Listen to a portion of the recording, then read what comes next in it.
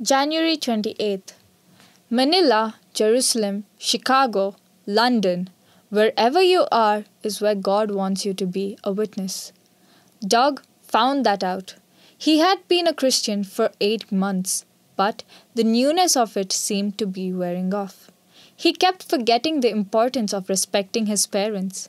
He hadn't shared his testimony with anyone recently, and when he did, it backfired on him. Me? Become a Christian? Said the guy he was talking with. And talk to my folks like you talk to yours. Back off, buddy. It's not for me.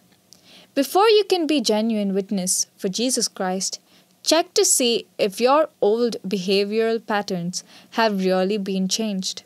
Are you really a new creature in Jesus Christ? Do not be wise in your own eyes. Fear the Lord and turn away from evil. Proverbs chapter 3 verse 7. Amen.